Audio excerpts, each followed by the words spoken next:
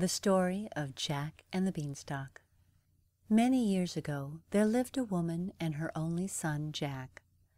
They were quite poor, and one day the woman found that she had no money left with which to buy food.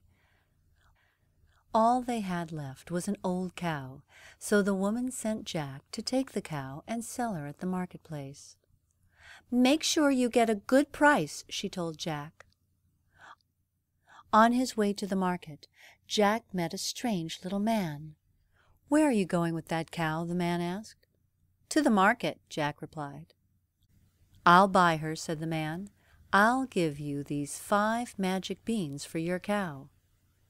Jack had never seen magic beans before, so he quickly agreed and hoped that these magic beans would make everything better for himself and his mother. Jack ran home to tell his mother about the great deal he made, but his mother wasn't pleased at all. "Beans!" she shouted. "How will those beans help us?"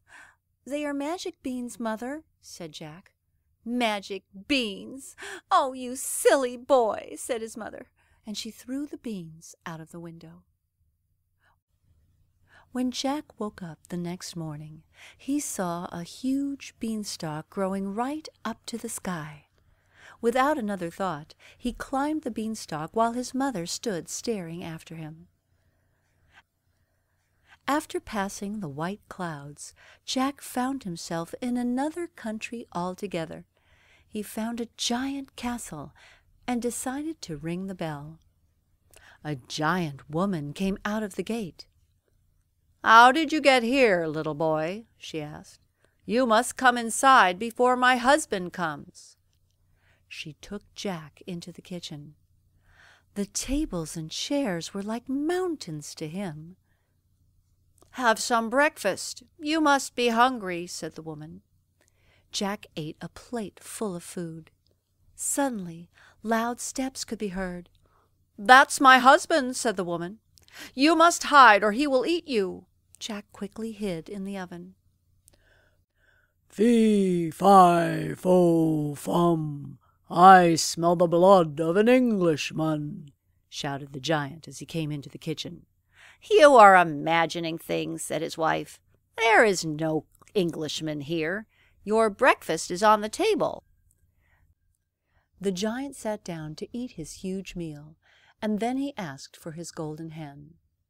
From his hiding place, Jack could see that the hen laid an egg of solid gold every time the giant asked her to do so. Soon the giant fell asleep, and Jack rushed out, grabbed the hen, and stole back down the beanstalk before the giant awoke. Jack's mother was very relieved to see him, and they lived well for a time by selling the golden eggs. But the beanstalk was still there, tempting Jack. One day, Jack climbed the beanstalk again. This time, he sneaked into the castle and hid inside a cupboard drawer.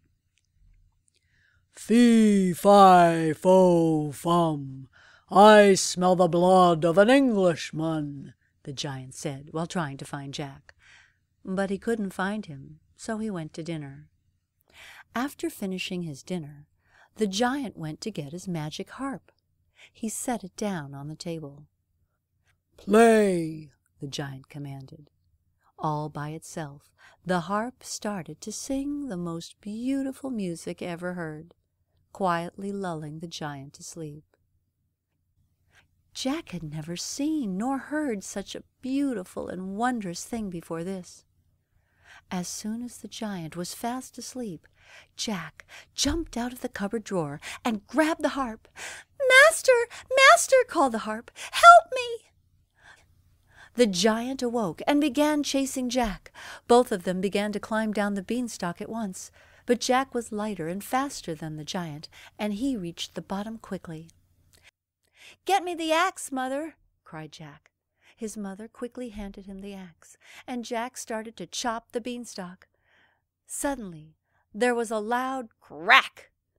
The beanstalk began to topple over and tumble to the ground, taking the giant right along with it. And that was the end of the giant. It was also the end of Jack's adventures. He lived happily with his mother, along with the hen that laid the golden eggs and the harp that sang the beautiful songs. The end.